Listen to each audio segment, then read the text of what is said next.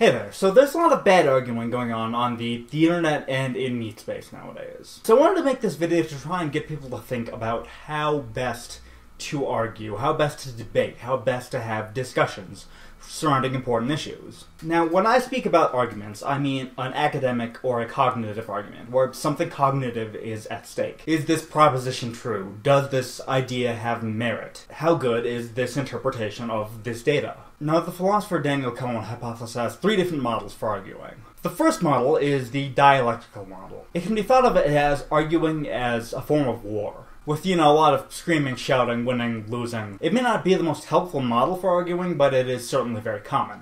The second model is argument as proof. You can think of this as a mathematician's argument or a logician's argument. This is my argument.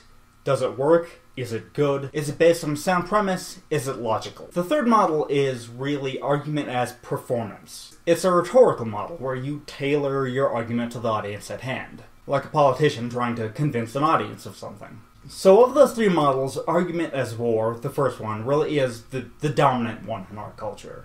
And it brings several problems along with it. For one, it tends to be very polarizing, and the argument of one side may not be thought about or considered by the opposing side. But if the metaphor of argument is combat, then there's this implication that learning is losing. If I'm having a debate with someone and they construct a really coherent, well-thought-out, well-defended argument, and if they have successfully responded to all my problems with their argument, then at the end of the debate, it is I, not them, who walks away with their point of view changed. I walk away being the smarter person at the end of the day. I have made a cognitive gain from their well-formed argument. What sort of cognitive gain did the other person make? Well, nothing really, save for some practice in articulating their position. So this model equates learning with losing, and therefore discourages learning. If you want to be on the right side of every argument, you have to be willing to change your position.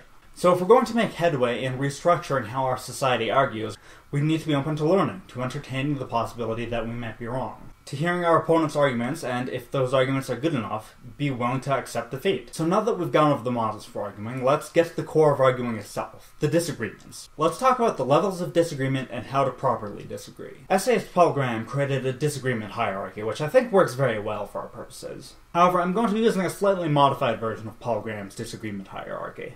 The lowest form of disagreement is name-calling. It is probably also the most common, tragically. Whether or not you're calling someone a shithead or a douche canoe, you're not responding to their argument at all. Also remember that more articulate name-calling carries just as little weight. Long words and Shakespearean insults don't improve this level of argument at all. The next level up in the disagreement hierarchy is the ad hominem attack. An ad hominem attack is an attack on a person's character. Again, you're still responding not to the argument or even to the writing, but to the writer. An ad hominem isn't as weak as name-calling, it might actually carry some weight. For example, if someone were to say, well, of course Mr. Stevenson supports nuclear power as the answer to our energy crisis. He owns stock in nuclear companies. Now, that wouldn't really refute the author's argument, but it might point out a legitimate, possible conflict of interest. That's still a weak argument, though. You should still be responding to the argument itself. Unless the possibility of a conflict of interest undermines his core argument, it shouldn't be the focus of your response. Similarly, saying that someone lacks the authority to construct an argument about a topic is a form of an ad hominem. Again, unless the person's background undermines your core argument, it should not be the crux of your counter-argument. The next level is responding to tone. Here you are responding to the writing,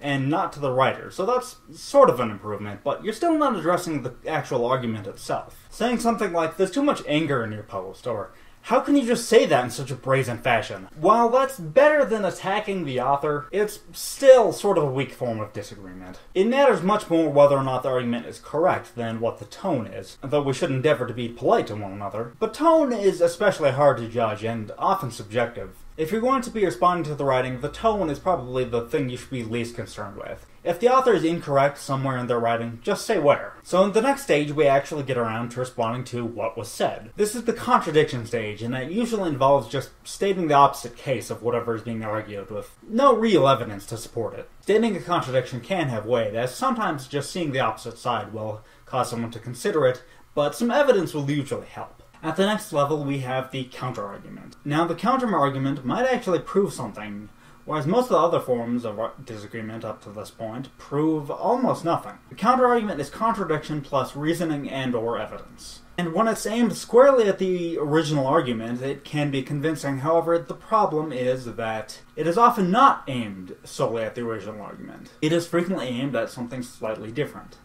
That is to say, the problem with just a counterargument, or the point-counterpoint, point-counterpoint model, which so many debates seem to be locked into, is that it doesn't define which part of the argument it's responding to. This leads to the situation where two sides of an argument might actually agree with each other, but they don't know it since they're both arguing different angles. The next level up is refutation. Refutation is the most convincing form of disagreement, and it is rarely seen because it is so much work. To refute someone, you will need to respond directly to one of their arguments, which probably involves quoting them in some fashion, or paraphrasing them, but you need to pull out an actual argument they have made to refute. You then use reason and evidence to pose your counterargument to that argument. Now, if you can't find an actual quote of theirs to disagree with, you might be arguing against a straw man.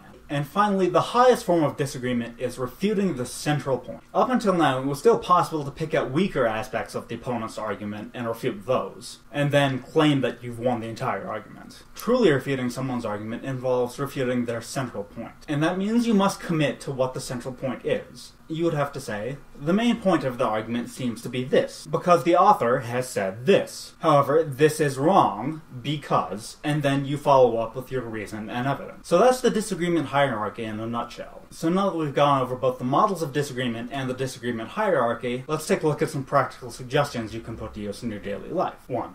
Be polite. I know this is difficult when passions run high about a topic, but remember that it's about resolving a disagreement, not hurting the other party. Try to avoid bickering and insults. 2. Stay on topic. Remember what you're arguing about and avoid needless digressions. The social psychologist and game theorist Anatol Rappaport, who is best known for originating the tit-for-tat strategy in game theory, offered some points on how best to compose a critical commentary. 1. You should attempt to re-express your opponent's position so clearly and fairly that they say, thanks, I wish I'd thought of putting it that way. This is important because it ensures that both sides of the argument are on the same page. It makes sure that your target knows you aren't deliberately mischaracterizing his arguments, and it prevents you from arguing against a straw man. What is the point of arguing against a straw man? You're not going to convince your target of your point of view since you haven't refuted their actual argument. All you've done is waste your time and energy. Making sure that you are debating the correct thing will save everyone a lot of time and energy. 2. You should list any points of agreement, especially if they're not widespread matters of agreement. 3. You should mention anything you have learned from your target.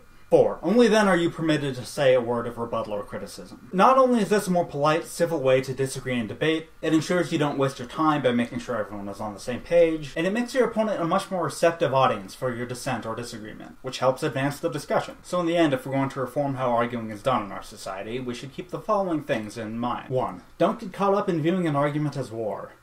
Remember that losing can have its own benefits. Be okay with learning. 2. Keep in mind the disagreement hierarchy. Always aim to refute your opponent's arguments if possible. 3. Practice civilized arguments. Re-express your opponent's position to make sure that you're arguing about the right thing. Remember to think about what you agree about, sometimes, not just what you disagree about. And be polite in your criticism. Be sure to try and back up your arguments with reputable sources and try and stay away from logical fallacies. If we can do that, we'll probably all be much better off. Thanks for watching.